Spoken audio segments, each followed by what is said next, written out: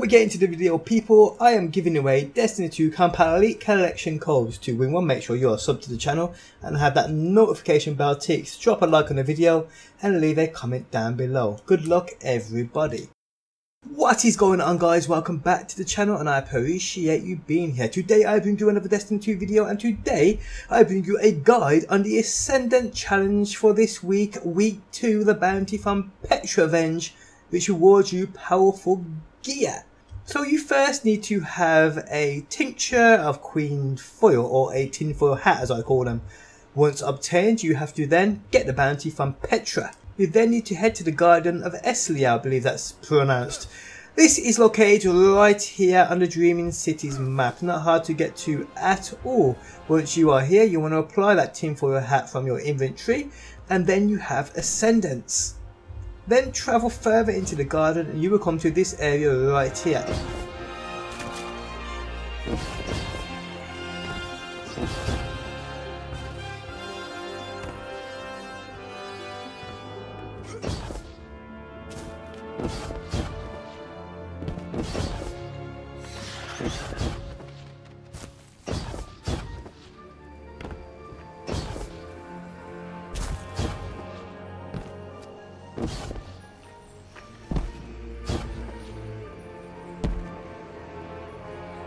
Behind these rocks at the back is a taken portal which you must enter.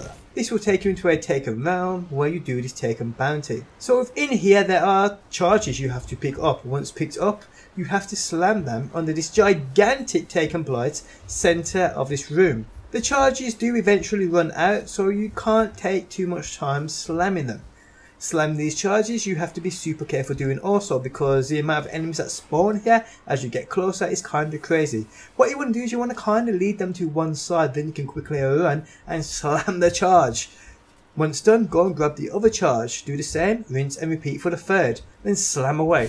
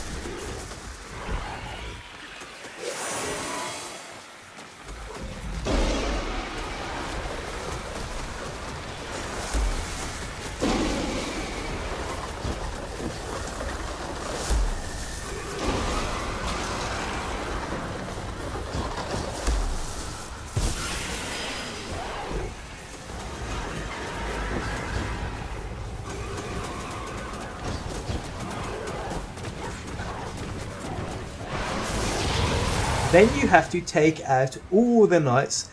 This is kind of simple. All you need to do is find any high platform, jump up on it and the knights will stand on the spot and they won't move at all. For this you can either try using the weapons you have equipped like I did and failing with my spin up, or you can get constant stupors by travelling to their charged light under the taken blight, but this is kind of risky as these dudes chase you around as soon as your feet touch the floor, but it's quite easy to grab the light, jump up and super and so forth. Just be careful if you plan on trying to use your supers.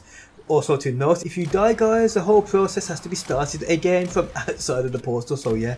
I will say you can't take your time either killing these knights, because after a certain while the activity resets and you'll then have to go collect the charges and slam them again, so yeah, get this done as soon as you can. The tinfoil hats only last about 30 minutes or so get this done people, and you basically get yourself a powerful engram. I literally did it first time, so it shouldn't be too hard for you. I'd say Guardians over that 520 power level shouldn't have a problem at all. Just be careful when chasing those charges, stay out of the blights and keep moving. It really is straightforward. But yeah guys, this rewards you a powerful engram, helping that progression one decryption at a time. But yeah guys, it is as simple as that. If you enjoyed the video, leaving a like really helps me out. If you are new around here and enjoy daily Destiny videos, be sure to subscribe. And hopefully people, I will see you on that next one.